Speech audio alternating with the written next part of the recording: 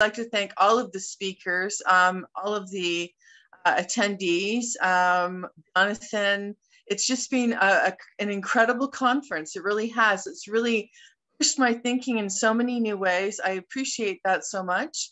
And I think that it has,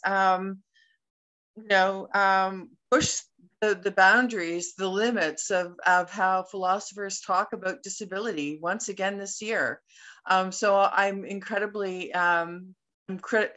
grateful to everyone, and I hope we can all continue this discussion for the next half hour or so in the group session. Okay, thanks so much. And can I add my incredible grateful thanks to Shelley, who put the program together and has put this incredible community of scholars together.